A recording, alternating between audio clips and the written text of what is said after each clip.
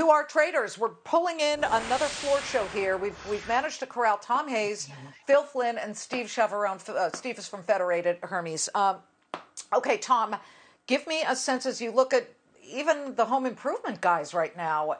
It's been a really tough month overall when you look at 30,000 feet, but are there other best buys to improve your profits that you see at least with about 29 minutes left to trade?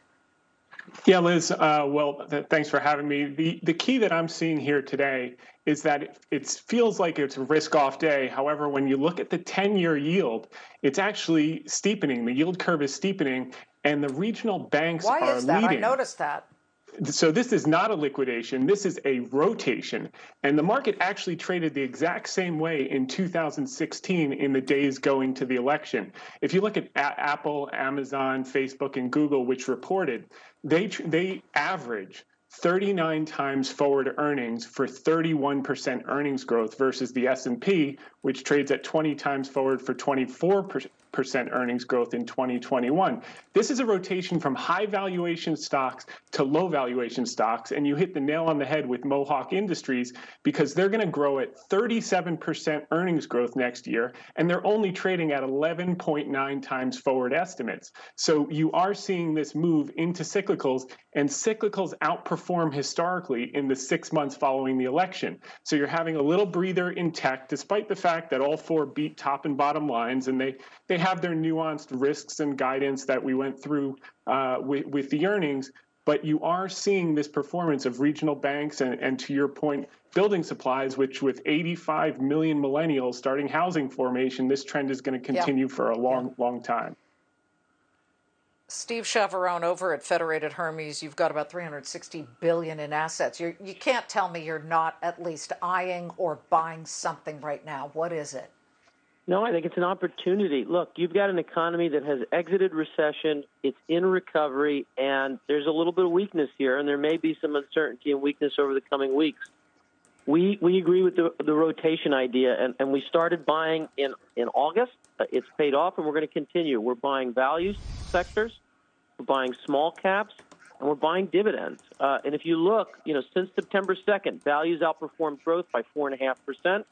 Smalls are 5.5% better than large. Dividends 8% better than tech. And we think once you get to January and you're past the uncertainty and you have a president and stimulus is in place, the Fed's still on the sidelines, and you've got further development of treatments and vaccines, it's going to be a really good environment for cyclicals. We would use weakness to add to those positions. Okay. Phil Flynn, we're 10 points away from the session low for the NASDAQ. What's going on here? What are you seeing as far as your computer screens and the flows, where people are? If Tom is right, Tom said it's not a liquidation, it's a rotation. What are you seeing? No, I would absolutely agree with him and both of those gentlemen. That's what you're seeing right now. And it is based a lot on fear of what's going to happen with this election. And people are pulling back a little bit. And I think it's even worse because there's a lot of concerns about COVID and more lockdown. So uncertainty is driving this. But where are you going to put your money, right? You're not going to be putting it into bonds. You're looking for some yield. And so there are some bargains on this rotation play. We're going into Halloween. Look at some of the food stocks, the candy stocks right now. They should be yielding pretty good right now. Nestle's, for example, Tootsie Roll, some of these little ones, they're going to probably hold up pretty good.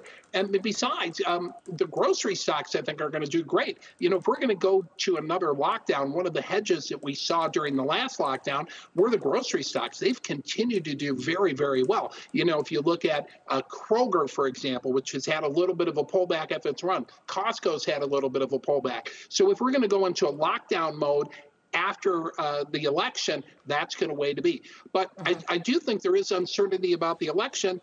But I think no matter who gets elected, we're going to have a honeymoon period, right? Because once we have that certainty, we know, forget about the long-term impact of some of the policies of the president. In the short term, we know the odds are high that we're going to get a stimulus. Now, down the road, if you look at a Biden presidency or a Trump presidency, then the market's going to take the larger context of what those policies are going to mean, and that's when you're really going to see the move.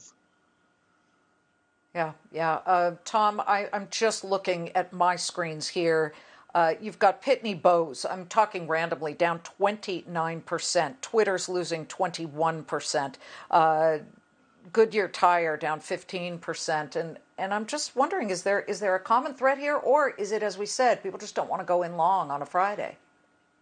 Yeah, I think what you want to look for is high quality bellwether stocks that are relatively inexpensive, Liz. You know, one of the stocks we talked about earlier this week was Raytheon. And guess what? Just this week on the weakness, Greg Hayes, the CEO, bought over $3 million of stock himself. He wrote a check. A couple of the directors bought seven-figure checks worth of stock as well. So you're seeing these reasonably valued, high-quality stocks. And by the way, next year, if you look at earnings growth, industrials, materials, financials are all going to grow as fast, if not faster, than the S&P 500 in terms of earnings growth, whereas infotech is going to grow at half the pace of the S&P 500. They've pulled a ton of earnings growth forward into 2020, and in 2021, we're going to see that rotation.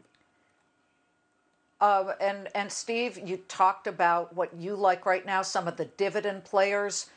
What do you search for? Kind of give our viewers an actual primer here. How do you find good quality stocks that pay dividends? You don't just want to pay for a stock that has a high dividend. It could be junk.